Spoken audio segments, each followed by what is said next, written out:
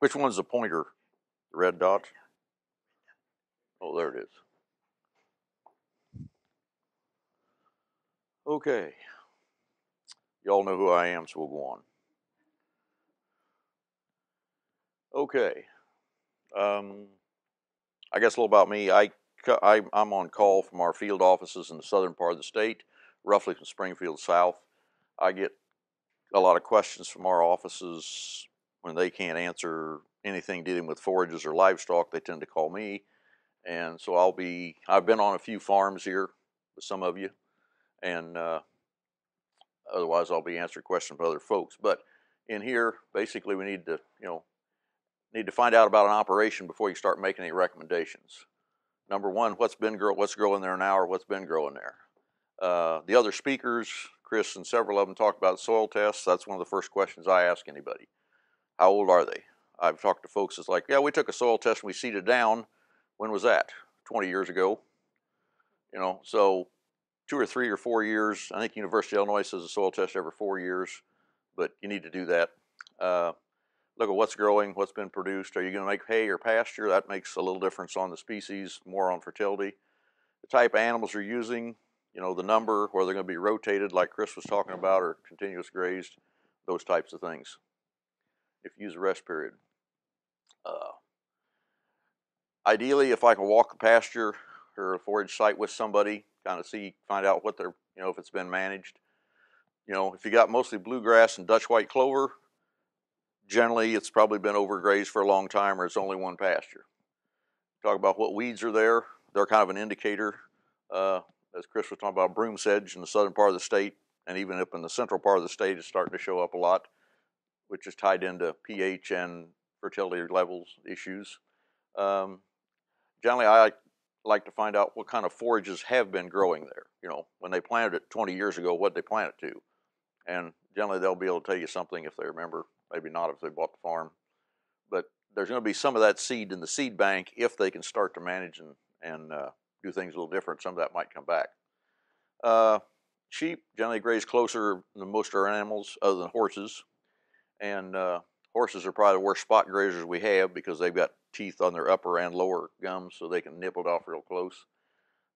Cattle, they need a little taller forage because they tend to graze that off and tear it off with their tongues. Goats are more browsers, so they're going to work on the forbs, the brush, and trees, and the goat tends to have the sixth sense of when any forage they're eating is nutritionally at its highest. That's when they're going to graze it, and seem to be more so than some of the others. And they've got a split upper lip, so if you crowd them into a multiflora rose patch or something and leave them there long enough, they'll defoliate that to a point they could probably kill it in 2 years. So they like autumn olive as well.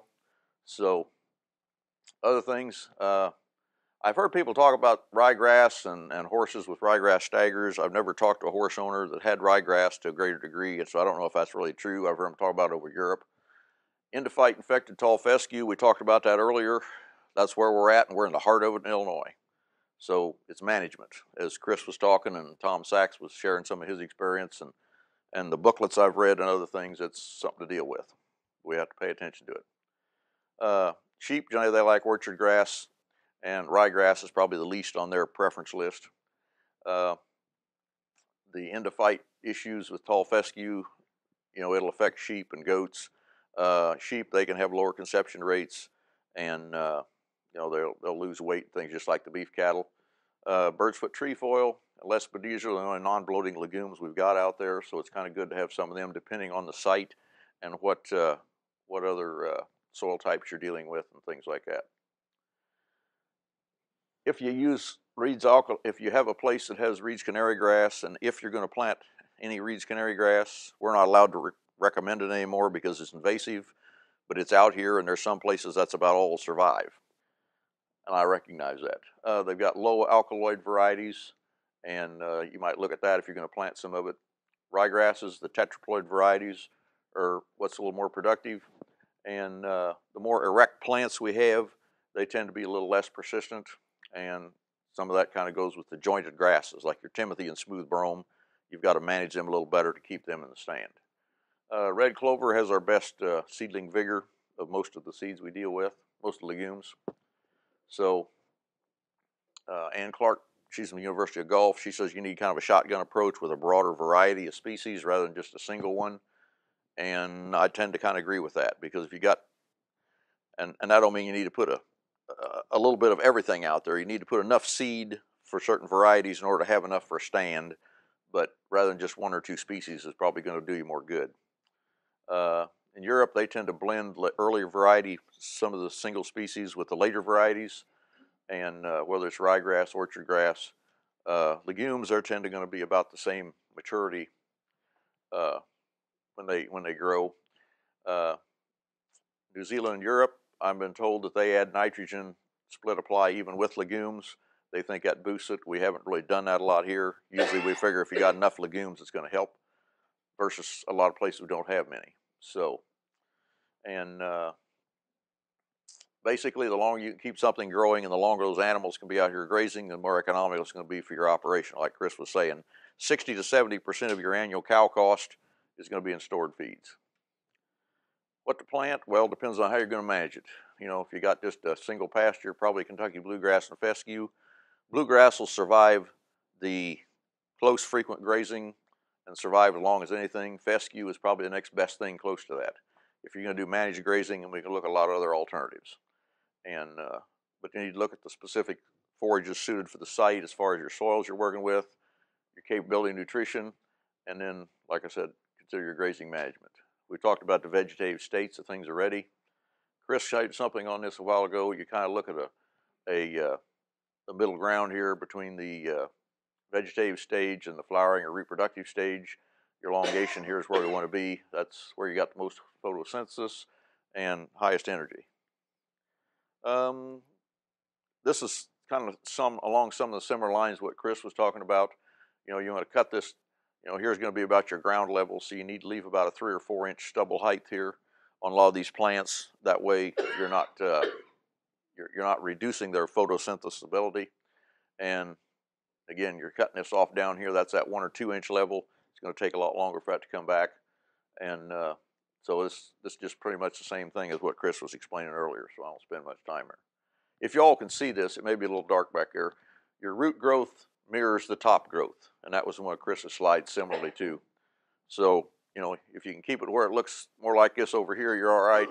But we cut it a lot closer. If we cut it in here at this 3 to 4 inch or 4 to 5 inch stage, in our cool season grasses and our legumes, that's where we're going to really want to stay with some of this.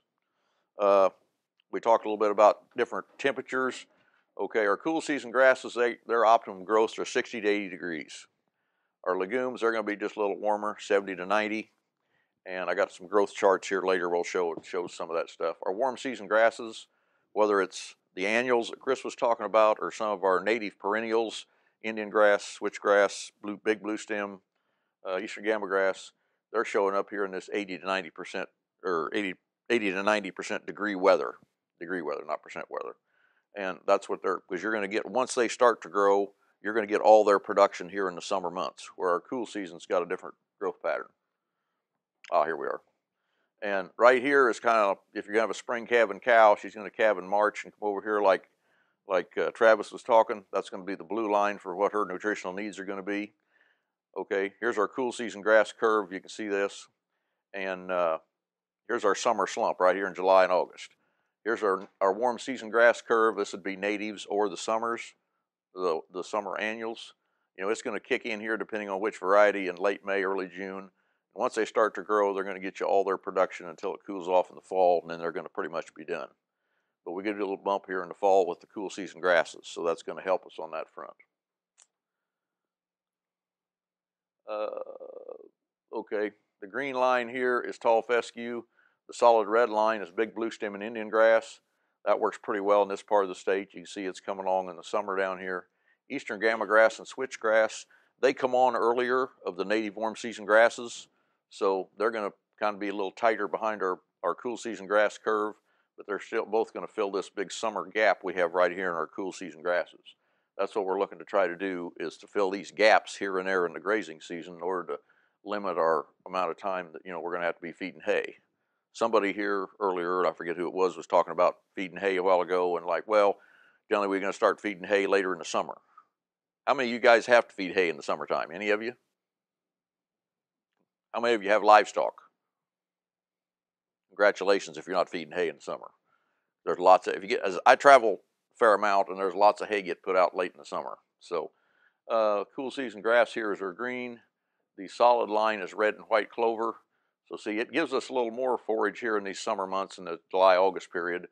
And annual Lespedeza is the dotted line. Well, see, your annual Lespedeza is an annual again. You plant it in the spring, it's got to produce, make seed, and then shed seed in the fall. So it's gonna kick right in here and get a lot of growth during that summer month. You're not probably going to get quite as much production off of Lespedeza as maybe some of the others for the whole year, but it's going to give you a lot there at one point in time. Lespedeza also generally will grow on some of these poor soil types. I know we used to have pastures, and the main place we found Lespedeza was on the hillsides where we couldn't get a lot of other things to grow because they were real tolerant of some poor soils. So God made that for us in the poor end of the state, I guess. Something was mentioned a while ago about soil types. You know, you got dry or droughty type soils. Some can be sandy, some can be shallow to bedrock, things like that. You know, we're not all blessed as you get farther north in the state with those deeper soils. You got wet, poorly drained sites, some with higher clay content, high water table, flatter topography. It doesn't drain well. You get a combination of things. Down here we got that thing called a clay pan too, depending on where you're at and where you're at in here. So all this makes a difference on what's going to happen. You're not going to grow much forage if that's standing in water a lot of the time. On wet sites, you can kind of look. We've got some of your white clovers, either ladino or alsike, orchard grass, smooth brome, perennial ryegrass. It tends to like the wetter sites a little better and more fertile soils. Naturally got Kentucky bluegrass, fescue, and then here's our eastern gamagrass and switchgrass. They grow pretty well on these wetter soils that are just a little wetter. On a drier site, you know, you're going to look at orchard grass, brome. You're going to have some of these grasses that tend to overlap as well, but some of them do a little better. Here we got alfalfa. Alfalfa, as I mentioned earlier, doesn't like wet feet. So we're going to need to, you know, be on a drier site. Red clover works well, Lespedeza. And then here's our big blue stem and our eastern gamagrass. Our native warm season grasses, they're more deeply rooted, so they're going to work with us in probably some broader ranges as well. I mentioned jointed grasses. Timothy and smooth brome are probably the two of the main ones, and some of our native warm season grasses are also in that category. And basically, as that plant grows and elongates, that growing point goes up that stem. We come along with the mower and cut that off at a couple inches like Chris was talking about, then you're going to set that plant back, and it's got to pull all those energy reserves out of the carbohydrates and out of its roots in order to regrow. So that's just that much harder on that plant. Where what we call jointed grasses or orchard grass, and these are more like a clump grass. Why, orchard grass, tall fescue, Kentucky bluegrass, and perennial ryegrass, they can be mowed a little shorter, but yet we still need to leave enough leaf area on that. And I'm sorry, I forgot. I got some handouts back here if you guys want any. Ted, could you, or maybe Travis could hand out some of them if you want to take notes. I'm sorry, I forgot about that. We was a little ahead of schedule. This might not be real readable, but it's in this chart here. It just talks about the sensitive to pH. Here's another factor we're looking at with going back to our soil testing into things. You know, if you got good soil testing, you're going to be able to help yourself a lot here on figuring out what forage. Naturally, 6.5 to 7 is alfalfa. Here's barley, which is a crop, but it can be grazed. Smooth brome. Sweet clover was talked about this morning. We don't use it just a lot in the grazing systems anymore. A few decades ago, when I was growing up and around home, sweet clover used to be like a green manure crop. Back in those days, lots of guys plowed. Well, you'd plant it after a wheat crop in the fall, and then you'd let that grow up and about so tall, and you'd plow it under. So we don't graze it a lot. It can be grazed. You just have to manage it. 6 to 6.5, you know, we got a pretty lengthy list of things in here, which your ladino clovers, your red clover, a lot of the Timothy, wheat, he can be grazed and wheat, and 5.5 to 6, that catches a lot more things. Your alsike clover, birdsfoot trefoil, Lespedeza, and red top, rye, sorghum, dangrass, fescue. Of course, fescue grows about everywhere, as everybody's probably aware of around here. This chart shows a little bit about seedling vigor, drought, wetness.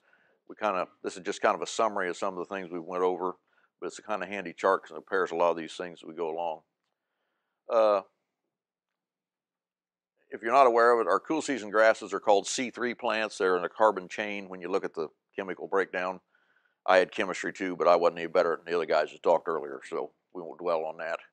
But that's your cool season grasses. Our smooth brome, orchard grass, fescue, timothy's in this list. I forgot to add that. And our C4 plants for our native warm seasons are big blue stem Indian grass, switchgrass, and eastern gamma. And probably our annuals would be in that as well. You can kind of see this is a pasture. Got any idea what these little green spots are out here? Looks like I got measles. You're right. You're right. That's just a straight grass pasture. There aren't any legumes at all out there. And and it's not showing up as dark as it could be. It kind of does back here. So that's wherever the cows was grazing and they left their little manure pile, that's where it's at. Good grazing and management will recycle 80% of the nutrients back to the soil consumed by the animals. But unfortunately, we ain't got quite 80% of the coverage there we might have. So, but anyway, that's where the legume component comes in. Chris talked about fertility, and there may be a few slides that we overlap, but it's probably worth repeating. And basically, as mentioned, our legumes are able to produce nitrogen for the grasses through the photosynthesis and then their nodules. And so examples of these naturally are alfalfa, red clover, your other clovers, white and alsike, ladino and alsike.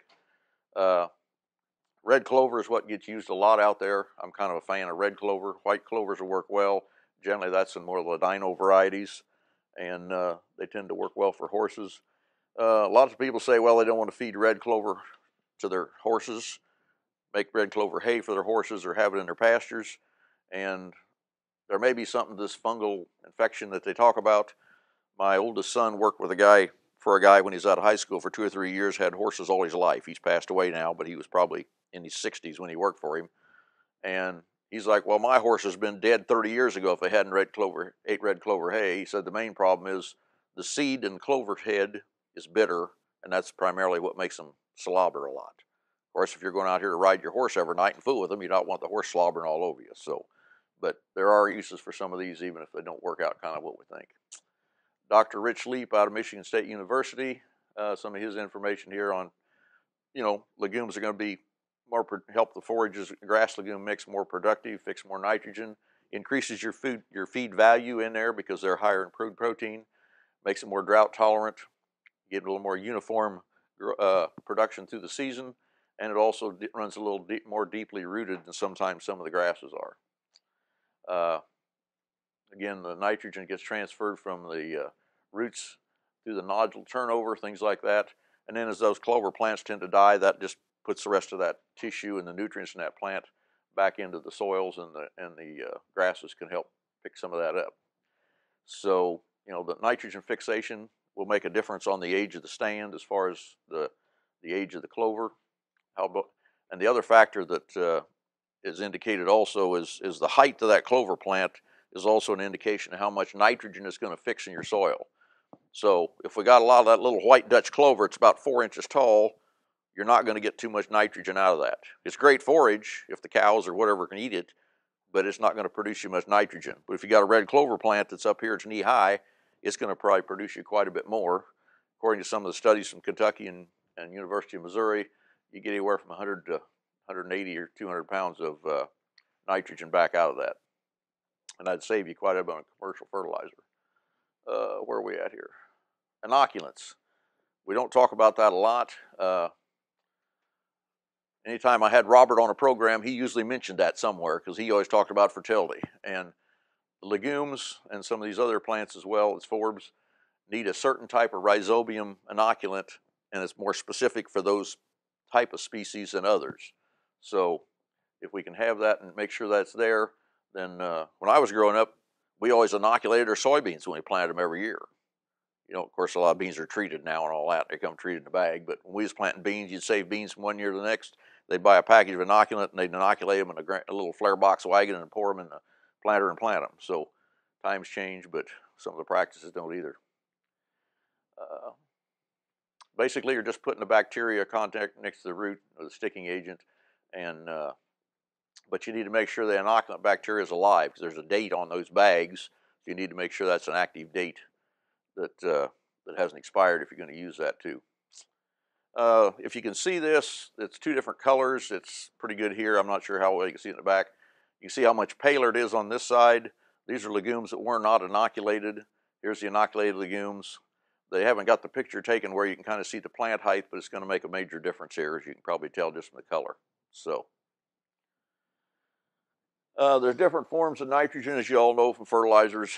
Basically, if you're greater than 30% nitrogen legume in your grass legume component, we've always said, traditionally the industry always says, you probably don't really need much in the way of nitrogen fertilizer added. If you're going to add fertilizer, do it in split applications, about half what you're going to do in June or after the first cutting, and then come back in August or maybe the other half. That kind of gets all these forages started for stockpiling or regrowing in the fall. The conventional thinking is 30 to 80 pounds per application, and you're going to help the grass, stimulate grass growth more than you are the legumes. But if you're not got much legume out here, that's going to help you a lot. There are different forms, and you're probably more aware of them. Ammonium nitrate and ammonium sulfate we can still get. Ammonium nitrate you probably can't get much anymore. Once in a while you get out of Missouri.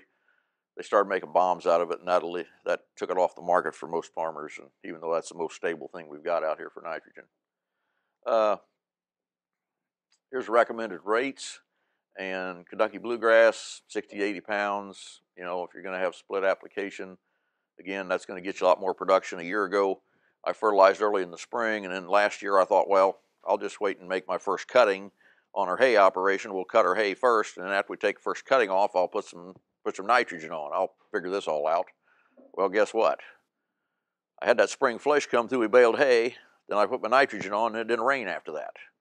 It didn't get me too much money, or I didn't get much out of that dollar I spent for fertilizer on that situation. But that's pretty near all your grasses. Fescue, kind of the same situation.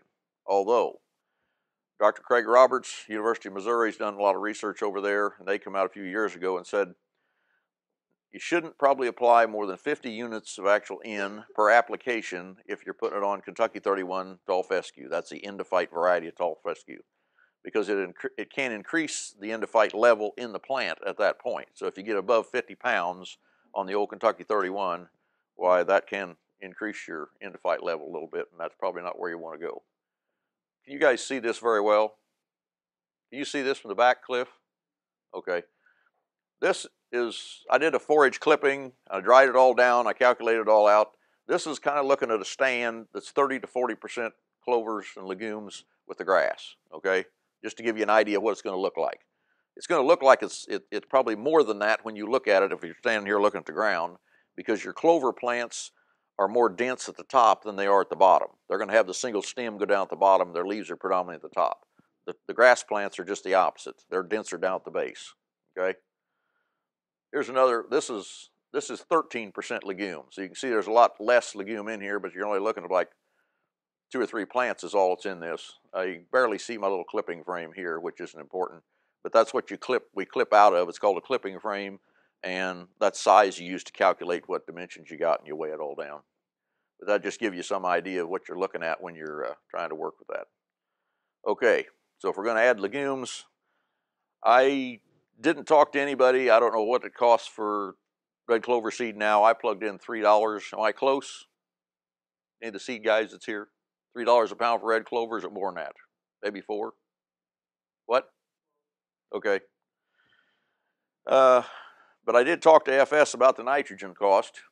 And so if we put in 6 pounds of red clover, this would be pure live seed. And the nitrogen cost right now from FS locally where I'm at was $350 a ton for urea. So if you put on 90 units, that's going to get you, cost you $34.25. That's just for the fertilizer. I don't figure out how you're going to spread it. That's on top of that.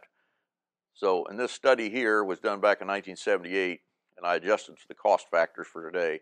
0 nitrogen, you got 3,900 pounds of production dry matter per year. 90 pounds, we're right at double that for $34. Put 180, which is double that, you got 9,900 pounds. Then we come down here and add red clover to our tall fescue and put on 6 pounds to the acre for $18. Of course, that might take into the second year to get that grown if there wasn't any there the first year. They got 1,100 pounds, so you can kind of figure out the cost ratio benefit on that. So, you know, it's a pretty good investment, looked to me like. while ago I mentioned your legumes can produce up to 200 pounds of nitrogen. That's coming from University of Kentucky studies and University of Missouri. There is a lag time sometimes because you got to get those plants growing if they're in short supply and whatnot. And nitrogen fixation will be reduced or stopped if you put on nitrogen fertilizer in that situation. And in here it was saying, okay, 25% of the stand is not really significant. You're going to have at least 25% for the legume component to be significant in any kind of nitrogen fixation in your grasses. So, just having a few plants out here isn't really going to help you very much. Legume deficiencies, there are some. They can be less hardy. There are some diseases that occur, whether it's clovers or alfalfa. They're less, especially red clover is less perennial. It can cause, be a little more incidence of erosion if you just got a straight legume stand. We mentioned bloat potential, some fertility because it's going to take higher fertility, and it does increase your management as well. Different seeding mixtures. This is coming from this is our field office technical guide. Our practice is, now they've updated that. Instead of pasture and hayland, now it's forage and biomass. It's still 512. On well-drained soils, here's some mixtures that would work well. These are based on pure live seed. These are similar to what's coming out of the agronomy handbook. There's our reference to pure live seed per pound. 8 pounds of alfalfa, 6 brome, and some bluegrass. Alfalfa and red clover, kind of a mix. Some orchard grass, and alfalfa, orchard grass, and bluegrass. And there's just a variety. This is just an example. And okay, come on here. There we go. This will just be another mixture on this. This will be on for poorly drained soils. We're going to look at bluegrass and timothy and brome. Here's some orchard grass again. Fescue would come in here as well on our poorly drained soils. It'll survive fairly well. Brome doesn't do quite as well on some of that. Again, we kind of mentioned earlier, Kentucky bluegrass withstands close, frequent grazing. It'll stay in the stand a long time. It is lower yielding, lower drought potential. Orchard grass, it's pod forming. It does work well if you're in some shaded areas. Highly productive. A lot of the animals really prefer that. Got a soft leaf. And perennial ryegrass is quick establishment, shorter persistent, and it's not nearly as drought tolerant either as some of our others. Smooth brome, it needs to be in a grazing rotation if it's going to stay there. It can be very productive. It's also highly digestible, probably as high, if not higher, than some of the other plants. Tall fescue is a very persistent forage. It works good in some areas where we kind of abuse it a little bit, but it does have the endophyte issue in some varieties. We got the friendly endophytes out here, and I think all the companies have some of those. I'm not going to mention any names, but if you look for them, they're on the market. If you're going to plant a tall fescue, you're probably better off planting a friendly endophyte variety rather than endophyte free, in my opinion, because it'll probably stay with you longer unless you're really going to manage it very well. Timothy, it's higher quality. It's later maturing of the cool season grasses, whether you make hay or you graze it. But again, you're going to have to be right on top of it with the grazing rotation, or it's going to get grazed out or hayed out very quickly if you don't manage it real well. Alfalfa, it's highly productive, drought tolerant, doesn't work well in poor soils, we talked, but it'll add a lot of production into your stand. And in our hay operation last year, the alfalfa made twice the hay as anything else we had all year. But we didn't have very many acres of it, so that cut down on that. But red clover, generally it'll last a couple of years. You'll have hard seed will carry over third year. There are some, the Dairy Research Lab in Wisconsin, and I can't think of the forage professor's name. It's up there. He's actually, I've been told, he's the only forage professor in the United States working on red clover varieties. And they've got some varieties he's been working with that perfected where actually they'll last 3 years now, but still in 3 years they're going to have to reseed them. Fortunately, you can reseed red clover over red clover and not have any side effects. So, Alsite clover, it shows up generally in these wet areas, but there is some photosensitivity issues there, so you have to watch that on horses and some other animals. Ladino, they've got the different varieties of that withstands grazing a lot better. It'll last a lot longer, and it has poor drought tolerance, and it does tolerate wet sites fairly well also. Talk about what to seed and how much. Jim Garish, he talks about you need 70 to 90 seeds per square foot with our cool season grasses and legumes. A lot of companies are anywhere from 200 to 300 seeds per square foot, which seems like a little overkill. You only got 144 square inches in 1 square foot, so you're getting a seed beyond even one per little square inch. And our native grasses, they're generally clump grasses. You're not going to need near as many seeds per square foot for them. And okay, if you don't manage your pastures, you just have one pasture, then you'll probably be looking at Kentucky bluegrass, perennial ryegrass as long as it lasts. If we get a drought year, it'll take it out. Tall fescue will last quite a while depending on what's happening there. And or some shorter variety orchard grass. Naturally, anytime I work with a producer, I'm encouraging them to try to get some kind of a rotation going, because that rest that you allow those plants to have will keep that forage grow a lot longer. As Chris was talking earlier, there are no silver bullets. There's no one forage we can plant that's going to do everything. So you need to have a variety of things out here. Now, they all don't have to be in the same pasture. You're probably better off to have 2 or 3 grasses and a legume or 2 in one pasture, and if you're going to have something different, then have a different species over here. So if you got a native warm season pasture, and it probably wouldn't be too bad an idea to have a few acres of that. Maybe 15% of your pasture operation acreage should be in that. That way when you get these dry, hot summer periods, that's going to be at the peak of its production when your cool season grasses are not producing real well. So, but you need to look at the forage that'll best complement your present forages you got, fill gaps. That can be an annual or a perennial, either one. What meets your goals and what management level you want to put into it, And how many producers here look at their forages as actually another crop? Hold your hands up.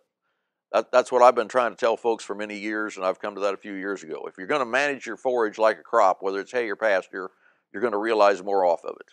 Granted, a lot of our forage acres are the poor acres on the farm, but if we put more management into it, we're going to get more management out of it. So that just what comes down to play. And then you got to do what fits in your budget, and if you can stock it properly and just manage it more intensively, it'll work well. Just a final shot here on some soil test things. So your alfalfa is going to have to, for it to stay in the stand and be productive, you're going to have a pretty high level of management on it and fertility. Red clover is a lot less. White clover is more forgiving. Bird's-foot trefoil is kind of in the medium range. Annual espadiza, it'll get by, with a lot less. Or cool season, warm season grasses, they can survive. You're just dealing with what production you're going to get on them right there. I apologize for this slide. I pulled this off another PowerPoint, and it was the way it was. I couldn't change the font in here. That other sheet I showed you a while ago that talked about that Tech Note 22, that's what they call spray, smother, spray. And basically, it's similar to what Chris was talking about. You're going to come into an old stand here and either start in the fall or in the spring and spray that. If you start in the fall, you spray it something to kill out the old Kentucky 31 fescue. Come back in the spring. If you escaped anything, hit it again, then plant a summer annual into it and either graze it or hay it off. You can come back in the fall, and then hopefully there you can plant your newer variety of forages, whatever you want to replace that with at that point, and you're ready to go. Otherwise, you may have to roll over another year if you still got skips and things in here, but you're not losing your forage cycle in here because you're planting an annual as your cover crop. Some guys used to tear up alfalfa, well, they still do, and plant a corn crop or some other crop after it. It's that kind of same concept, only with forages. We're just using some annual crop to either graze or make hay as we're eradicating what we don't want, and then we can come back in, and usually they're going to look at no-tilling into what's there, because anytime you till the soil, you're stirring up that seed bank. So in all our pastures and all our hay fields, we've got what they call a latent seed bank. There's seeds laying here on the soil surface. Once you stir that up and you go away, something's going to grow, just like Chris was saying. Mother Nature and good Lord ain't going to let us have a bare spot very long. The question is, are you going to grow what you want or what you don't want? So if we no-till when we come in here with some of these, then that'll help out. Yeah, Chris? So just one thing to remember when you're using this method is in the spring, you do not want that tall fescue stand to go to seed. So right. You have to either clip it or spray it before it goes to seed, because that seed will be viable in the fall when you plant your right. Second. Yeah, I should have went to this screen here. This is our Tech Note. You go ahead and hay it or graze it or something so it's in a fresh regrowth, probably 8 inches or 10 inches tall, about right, Chris? And then you come in and spray it and let that get burnt down, and you come back and plant it. Here's your summer annual right in here. You hay it, graze it, whatever you want to do. You go back and spray it again. Hopefully the next time around, you're killing out what's there, along with any other skips or escapes from our Kentucky 31 tall fescue, and then we come back and no-till into it. So we're no-tilling into what's there, so we're getting minimal soil disturbance, and then we get stuff to going. Here's that cash cow that Brian had. I ain't found her yet either. Missouri shared these presentation with Brian and myself, and that's where we found that cow, but they haven't been very forgiving on helping us find the herd. But something else come to mind, I just lost it. But anyway, yeah, your fertility is an issue. We need to keep that up as well. But the trick is you try to no-till into this when we spray it, and no-till it, and it'll work fairly well. And I recall there's information on the NRCS booth about the EQIP program, Environmental Quality Incentive, and there's a specific scenario, they call it, or cost share practice through EQIP to help offset the cost of doing this. So through the EQIP program, there is financial assistance for that if you get picked up in the program. Yeah, Robert?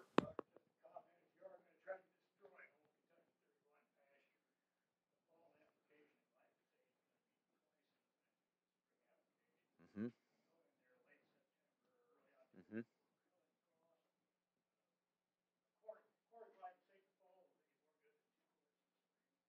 Probably.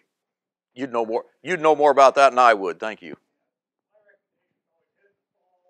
Yep. Yeah. So instead of hitting it right here, start over here, like I mentioned earlier. Hit it once there, and then you can come back, and if you haven't got many skips, maybe a quart in the spring might be enough.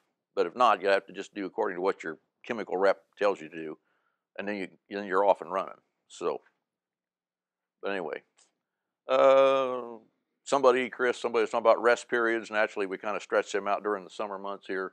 Your grasses and your legumes are in red as we head. You're talking about the root system and above ground biomass. All right, see this over here? That's Kentucky bluegrass. And I got to get where I'm close enough to read some of the rest of this. I'm sorry. Number 3 is Indian grass. This will be big blue stem. So you see how much more deeply these are. Oh, I got it. Oh, this is going to be about a 8-foot mark right here. So big blue stems down here pretty close to 10, and Indian grass. It takes longer to get the warm season grasses established, but that's why they're going to grow so much better during that dry, hot summer period, because their root systems are so much deeper. Okay, comparing that to alfalfa, dryland alfalfa, we're looking here at, here's irrigated, it's 10 foot deep, dry land is 9 foot deep. So either way, that's pretty deep root system for alfalfa. But that's another reason why our alfalfa is so much more productive through the year. It's got so much deeper root system. It's pulling those moisture back up, where our grasses our cool season grasses aren't traditionally going to be. You get 3 foot, you're probably lucky to even get 4 foot, depending on how you manage those. But they're going to have to be managed real well to get that deep. Otherwise, they're going to be pretty shallow. Well, it's just talking about deeply rooted plants. I mean, you get improved production, better persistence, less bloat, fewer weeds, better stand you've got, as we've talked, less winter injury, more fiber in the diet, which help with what Travis was mentioning. Just different tools to improve our pasture quality. Get into grazing management's been talked about. I'm not going to dwell on it. Sometimes under some situations you can burn it, especially the warm season grass. Takes the old dry material off from last year. That also gets away when you have a prairie burn in the spring. That'll kill out a lot of the little woody saplings and things that are coming.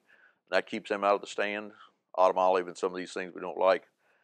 And mechanical harvester clipping has been talked about. Fertilization, overseeding, interseeding, overseeding other species that add in here. And generally total renovation, that's kind of the last resort, because that's going to take you're going to be down in production, and it's going to cost you a lot of money to do that there. Different seeding methods. This guy kind of likes to run this 4-wheeler around, so if you're going to do frost seeding, normally in Illinois, that's going to be the month of February, and just got a trick is to get him where he's going to drive close enough you don't have any skips here and there. A lot of people got John Deere drills. Depending on what you're going to seed, it's kind of good to have a grass seeding box up here. And I planted some alfalfa this fall. And I didn't take the time. Naturally, everything kind of went wrong that day. So, time I got the drill and got it here where I get started, it was about dark on Saturday night. So I thought, well, I wouldn't take the time to calibrate the drill. I just looked at what was in the seed box. And so I just set the drill according to what was in the seed box. And I had bought uncoated seed. You guys know what the difference is between coated and uncoated seed? When I'm talking about coated seed, you know what I'm talking about? They put a seed coating on it, which is supposed to help it grow better. You know how much that reduces the seed count in the bag? In a 50-pound bag, 17 pounds of what's in that bag is the coating, okay? So instead of having 50 pounds of alfalfa seed, I'm only going to get about 33. So I thought, well, I'll just plant straight seed and I'll make this work, okay? I'm not smarter than average Joe, I'm just kind of tight. Well, I checked what the box said to set it for the rating you wanted to have. Well, actually, I went farther than that. I talked to the guy I rented the drill from the district, and the guy said, well, if you're going to plant 20 pounds, if you want 20 pounds the acre, set it right here. I'm like, okay. I did that. So I threw it in, I started drilling, I went back there, and I was about not quite half done. I better check, see if I got to level the seed off. I went back there, and it was empty. Well, I had a couple bags of coated seed that I had got by mistake, and I thought, well, I'll just use this other. So I put them in, and apparently the calibration that the guy told me to set was based on coated seed because it was fairly close there.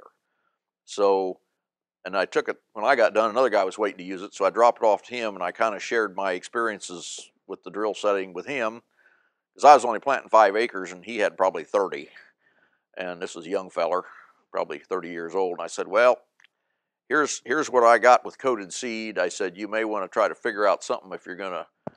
So my 20 pounds to the acre on uncoated seed turned into 30. We ain't going to talk about the cost factor on that. And I mean, this is true life experience, guys. And so when he printed the drill and brought it back, I said something to the guy that was managing. He goes, well, they said they planted 20 pounds to the acre, but I was really surprised. He said the seeding set was way down here. Well, I haven't talked to the guy since then, so undoubtedly he listened to me. I hope he planted what he wanted or got the seeding rate he wanted, but undoubtedly he did because they was wanting to plant 20 pounds to the acre. So, but the moral of the story is you better check the seeding rates on all these different things because coated seed and uncoated seed and you change drills. And I'm not faulting the John Deere drill in any way. If I'd have been paying attention, I could have done what I should have done. There wouldn't have been a problem. Hey, Roger, we've got a YouTube video on calibrating a grain drill for small seeded forages on our website. And it uses a little bit different approach than you've traditionally seen. We've got a table, and in that table, you pick your row spacing and how many pounds of seed you want to put out. And it tells you how much seed you have to catch per disc opener. Mm-hmm. So it's a no math method. It's really simple, and I'd encourage you to watch that. Yeah, that'd be better. And calibrate your drill. Yeah. Because of that reason, exactly. Yeah.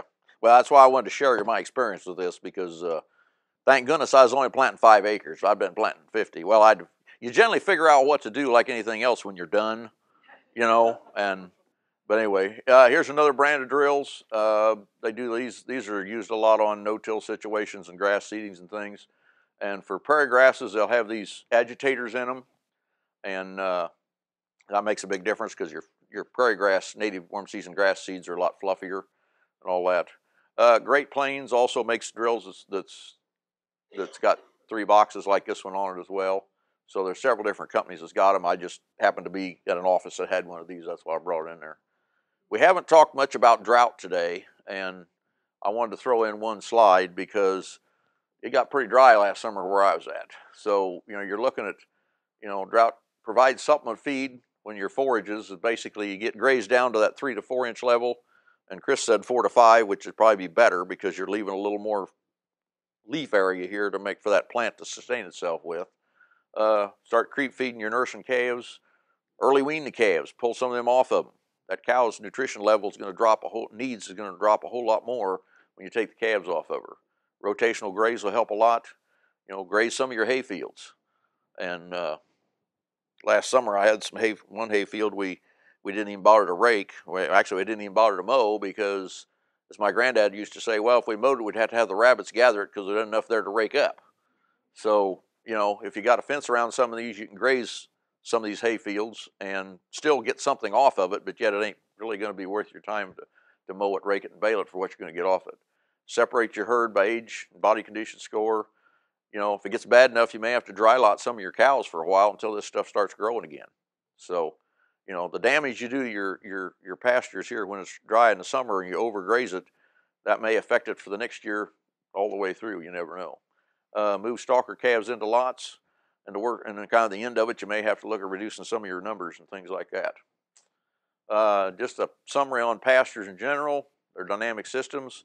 If we keep them vegetative, that's been hammered home already. Warm season grasses generally don't need quite as much fertilizer or lime. They will respond well to nitrogen, but they won't need as much phosphorus and potash traditionally, although it won't hurt to add it, keep them in there. Stockpile forage is the cheapest for wet and best for winter feed. Legumes add nutrition quality as well as, you know, help you with the fertility, and also they add quite a bit in fertility costs. So some of my contributors and different sources here. There's the required statements on anything we do at NRCS, and I guess that's where we go from here. If you got any questions, I'll try to take them. Otherwise, we'll be wrapped up, I think. You live in our general area. Yeah, I live in Greenville on I-70 right up here. Right. Obviously, the grazing rotation in the spring of the year, I try to rotate every 2 weeks. Mm-hmm. And then I was looking at, you have like 3 weeks or so. I know you got to extend the rotation period during the summer months. Mm-hmm. Starts getting dry in early fall. Mm-hmm. What do you recommend, say like June through August? Well, generally, on rotation. Well, when I work with a producer, generally I recommend starting out, if you got 1 or 2 pastures, I would say you need to start out with 5 pastures. And a very sharp guy pointed this out to me 20 years ago. And he's sitting on that back row right there, that blue cap on, Tom Sachs. And, he's the godfather of calves. well, he knows his cattle. Yeah, and he knows a lot about grazing fescue too, because that's what he's got on his farm. right. But the issue is, if you got 1 or 2 pastures, and I come in and tell you, well, you need 12 or 15 or 20 pastures, you're not really going to be, you know, whether you farm or you got an off-farm job, that's that's a big leap for you to take right up front. You divide that into 5 pastures, you can rotate the cows once a week. That's going to give you right at 28 days of rest from pasture 1 to when you come back to pasture 1 on the other end. Right. And you're going to see a pretty good benefit from that. Now, if you can get the water placed here and there where, and Chris had the shot in there about water points where to divide things. If you get some water points that'll work on 5 pastures, and you get comfortable with that, and you kind of see, okay, here's how much more forage production, how much more dynamic my forage system is going to be, because it's got a rest period. The more rest that forage gets, the more it's going to grow. But you will have to keep it vegetative for that to do that, okay? But you get into 5 pastures and you get your water points placed out here, you'll figure out pretty quick how you can probably divide that into 10 if you want to rotate every 3 or 4 days instead of once a week if you have the time. And several years ago, I can't tell you how many, University of Kentucky did an economic study, and they said for a cow-calf operator, if you have about 12 pastures, that's probably economically where you're going to get the most return versus what you're going to spend to go much beyond that. Now, if you're a stocker operator, you'll probably want to rotate your animals maybe every couple days, because you want to keep that nutrition plane up here about so high as them calves move through, because you're trying to get that 2-pound a day gain or more on them. The old cows are going to be able to fluctuate with that, and that's going to affect them that much. But I'd say start out with 5 pastures, but wherever you're at, you need to have more than 1 pasture, and there you go. Yep. Everywhere in southern Illinois, the old Kentucky 31 tall fescue is a big part of it. Now, fescue is predominant pretty much clear up into Bloomington, and some of the folks tell me, well, it's not as predominant up on the Wisconsin border. We do a pasture land natural resource inventory thing that I've helped with up there part of the time, and it's not as prevalent when you get on that north lyric corridor row of counties in Wisconsin it is down here. But tall fescue is still there. Now, they got more brome grass. You know, if you look in the road ditch, you're going to know what's going on. You know, used to be we got Springfield North, you'd have mostly smooth brome in your road ditches. and it's still there, but you're starting to see more fescue. It's kind of creeping its way north. But It's not a mixture, but yeah. rescue is predominant. Mm-hmm. Ask one more question, I'll be done for today. I had a maple woods, almost primarily maple, and I've done some selective cutting in my oak and all that, but the forester guy said clear cut it. Straight mature trees. Mm-hmm. I mean, we clear cut it completely. I want to put some kind of grass. A lot of sunshine now, open is clear. What would be the best thing to start grass? I just want to graze it. I don't want the stumps are down real low. I don't want to try to take them out. I don't want to disturb the soil. Just what can I do to throw some kind of grass in there like a woodland pasture? How you going to plant it? Just gonna Frost seed it? Just broadcast. Is there anything in work? Well, I would say probably go in with a friendly endophyte fescue and orchard grass and add some clovers into it. And then probably the best time to, well, it may take a couple different attempts because of the weather, because you can't do it, you can't no-till it, so you're just at the mercy of freezing and thawing. Our month of February is best for frost seeding for like the legumes. I've heard some guys talk about waiting till it gets a little later in the spring for some of the grasses. So still freezing a little at night, you can try it right away. If you have you already seeded anything yet at all? No, I wasn't gonna do anything with it this particular year. I would say try to put some orchard grass and some friendly endophyte fescue, although that's fairly expensive and it's pretty expensive seed to scatter on top right now. You could add some timothy in it. That might work fairly well. It's small, round seed. You wouldn't probably be able to blend all that. You may have to, well, you got a four-wheeler or something else to use rather than walking it by hand. I don't know how many acres you're doing here, but yeah, you just, and bouncing over a few stumps with the four-wheeler is just going to scatter the seed a little more probably. But I would probably look at, in your environment, probably a fescue and orchard grass and some timothy, and then add some kind of clover legume, whether ladino or red clover. The stumps there was 15, 16 foot Yeah. apart, and I mean it's relatively clear on that. You might want to add some Lespedeza in there as well, because it's probably going to be a lower pH in that timbered area. Because generally we tend to have more acid soils down here, and the leaves that's falling off of that and everything going to make that soil a little more acidy. So add some kind of clover with it, and then probably add a little Lespedeza in it. It might take quicker than the clover, and if you let that Lespedeza go to seed, it'll come back next year. But it's got to make seed to do that, and that's probably what I'd shoot for in your situation. My boy's got 2 or 3 old longhorn cows that he ropes the calves and all that. I was just gonna let them run in there. That's why I was asking. I mean, you're probably gonna have to do something for the hardwood sprouts, I suspect. You have goats? Yeah. Put the goats. Put a fence up and put the goats in there. That'd be a good idea. That'd be a good idea. They'll raise those hardwood sprouts, but otherwise they're gonna become a problem. Make that work. And fertility, don't forget about fertility, because that's like Roger said. If it's coming out of timber production, a lot of times it's pretty low in fertility, so you want to get soil tested. Yeah, that's going to be a challenge for getting anything. Yeah, you might want to just pull soil samples, because like Robert's saying, if your pH is that low, you might just not even want to put any. You might use some ladino clover. It might be tolerant. That and Lespedeza, but I'd go stronger on the Lespedeza on the other, because like he's saying, and if you just spread some lime on top, even though you're not going to till it. I wouldn't put more than 2 tons of lime per acre on in most situations, even if you have the opportunity to till it a little bit, because the soil's only going to break down so much of that so fast, according to the microbes and what's going, the organic matter in the soil. Like Chris had that one slide, the fungi and everything.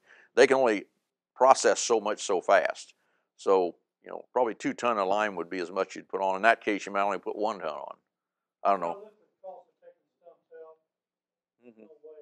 Well, I understand what you're saying. I mean, yeah. You might be able to dip. I mean, if you're patient and a good equipment operator, you might be able to get somebody to spread some lime and then disc between the stumps. If you got 6-foot mounted disc, a little tractor. Well, that could work. Spot hit it. I was thinking about the lime and all that.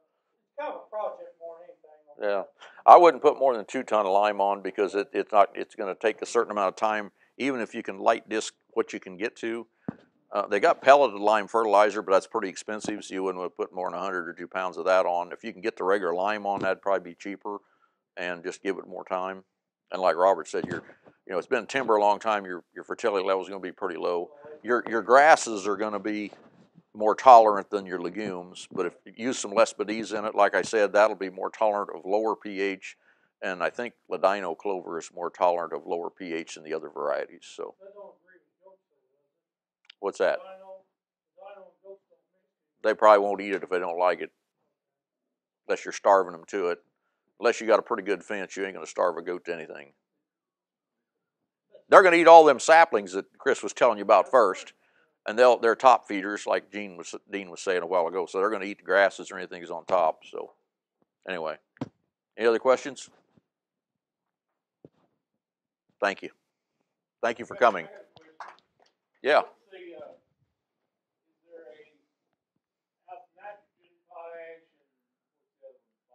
Phosphorus, yeah. What's the best all around? I mean, I'm talking about economical. I mean, FS will sell you everything they got. What's the best shot for your buck? You know, the best bang for your buck? Is it potash? Depends on what you're needing.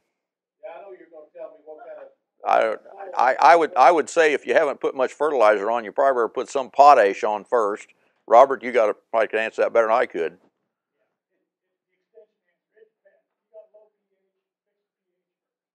Right.